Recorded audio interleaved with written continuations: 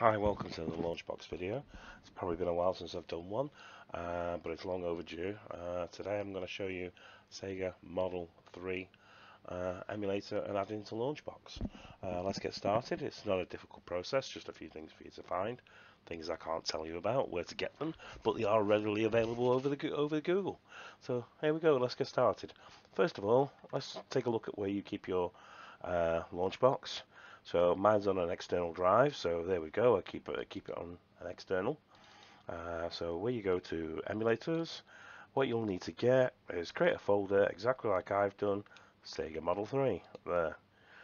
Once you've created that, there's different emulators updates all the time for Supermodel, which is the arcade emulator for Model 3.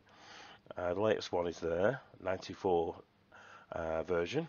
So double click into there, extract everything from that folder, and this is what you'll end up with. If not, I think you have to create a folder called backup, and just all you do is just create a folder and just name it backup and leave it at that. So what you'll also need to get, which doesn't come part of that file, is a Sega Model 3 UI, which is readily available through Google. You just have to do a bit of searching. But this is what you do. You configure all your controllers and settings on this. So I'll open this up, just like so, and this is where your UI comes in. This is where you can change everything, where your ROMs are kept. So you want to, wherever you've got your ROMs, mine are there, just select them into the folder. Just use the outside of the folder and just to there, and that's it. The only other thing is you'll need to tick is the best performance, as you can see, VSync ticked, GPU multi-thread ticked, multi-threader ticked, throttle, show frame rate, widescreen and full screen. That's all I have ticked, and the performance is great throughout the whole thing. Sound, you don't really need to touch any of that. Control, obviously you need to sort your control route, which you'll put in there. It's a straightforward thing. If you're used to using Launchbox with emulators, you'll know what to do with that. It's X input if you're using a control pad, and then just configure it in there. Obviously, if you want to hide any CMDs, which is useful sometimes if you're using just this this UI, but I don't really mess with that. But you do need to configure your controller, so change it there, configure it there. So you know you've got your accelerator and brake button, there's yellow R at the back, and up and down arrow, and you'll need to configure all of that. It's the best way to do it, because on Supermodel you have to do a lot of messing around with Supermodel to do that. It's all command prompts to do it. So yeah, so once you've got that, you've got it all set up looking like that, nothing else you need to do. So let's just move on to, like I say, it's relatively quick once you've got all of the emulator downloaded, and then you've got the ROMs. Obviously you can find them via Google, but that's what you'll be putting into Launchbox, is that there. That won't launch on its own, but it will with the Launchbox. It basically replaces the UI. So I'll close that down because we don't need that anymore. We'll go to the Launchbox. So it goes into the arcade sections. So all you need to do is add it. So as per normal, import is it manage emulator. Click into an empty box here. Mine is already in there, as you can see, supermodel. So I'll click edit, but you'll click add in a box there. So click edit, and this is everything that I've set into it. Don't call it Sega Model 3. I made that mistake and I couldn't get it to play for a little while, and I realized what my mistake was, because if you click on the tab bar there, it'll come up Sega Model 3. It's got to be the same name as that to start. That's all you need to do. So just add it into there, find your browser there, click to your exe, which is that supermodel which I've just showed you. On mine is there. Right, click for obviously full screen. You can see what I've put in there, dash full screen. Associated platforms, Sega Model 3, type in there. Click default emulator, etc. And once you've done that, click OK. And that's pretty much it. I'll put it back to there so you can see exactly what I've done. Once you've added that, it'll start scanning your ROMs. Go through that process for the arcade. Close that because I don't need that anymore. And obviously some tidying up has to be done, you know, because as you can see, not everything in there will show you as a cover. There's a lot of manual work you'll have to do to get the covers. Let's see. So I'll show you a game working very quickly. Let's have a look. We'll show you something like Daytona. There you go. Look at that. Big fan of that game. There you go. It's all running. If you want to use the test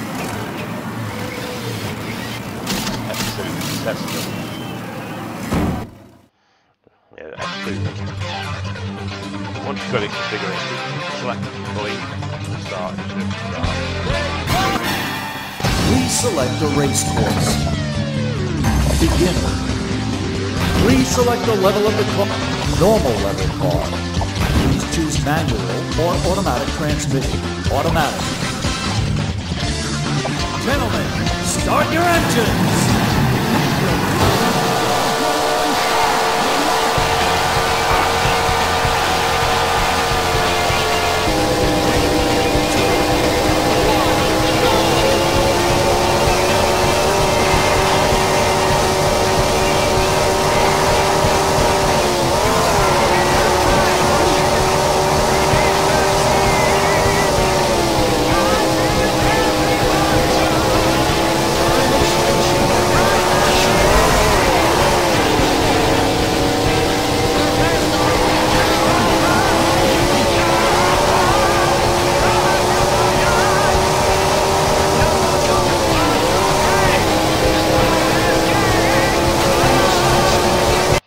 I'll quit that there. Obviously, don't want to bore you too much. But yeah, I mean, you know, there's a lot of good games to play on this. I like this game personally myself, this emergency call ambulance game. It's quite fun. Obviously, you have to forgive that I have Dolby Atmos sound. Please select an ambulance. Automatic or manual transmission. Trailer truck versus car. Accident on Furnax Street. Police 10 injured, including injuries. Gasoline has leaked from the tanks and has caught fire. The area is very dangerous. Repeat. Trailer truck versus car. Accident on Furnax Street. At least 10 injured, including a boy with serious injury. Gasoline has leaked from the tanks and has caught fire. The area is very dangerous. Repeat. Trailer truck versus car. Accident on Furnax Street. Ready, go! Boy, 10 years old. An automobile accident. Trailer versus car. He was in the backseat of the car. Blood pressure 110 over 8. Pulse 90. Respiration 40. GCS 15. He has abdominal pain. Turn right here. Next turn left. Turn left here.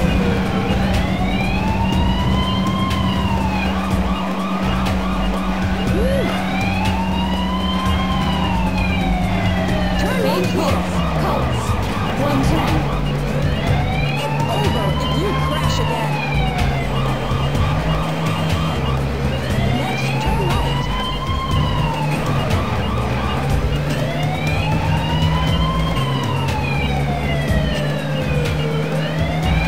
Turn right here.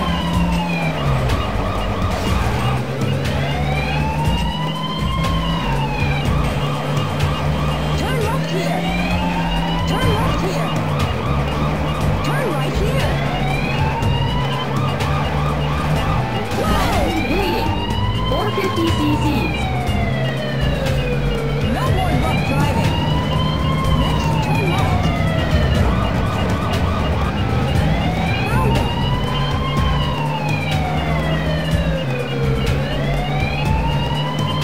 We're almost there. Arrival!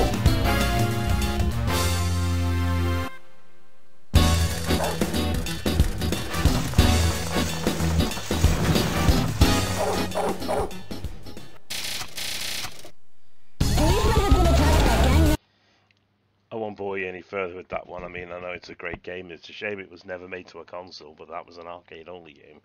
But yeah, there's so many good games to play that were in the arcade. Super Model 3, I think it was probably one of the best boards there was. Bit of Scud Racer as well. Like I say, my Dolby Atmos kicks in over everything for the sound. Again, if you want to use test mode, it's normally you can set that in the configures like F1, F2, F3, F4 with service, and you can change it from there, your settings. I enjoy playing this, it's very good.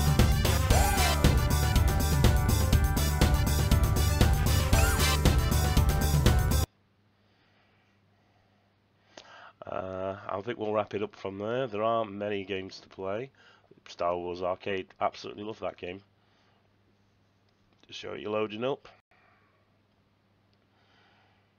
Don't forget to hit the like button and subscribe. It's rude not to click a like and subscribe in our community. We hope you enjoyed this video. I will see you soon. If you will not fight, then you will meet your destiny. Playing games like this at home is awesome because they never make consoles. It's the biggest shame they couldn't.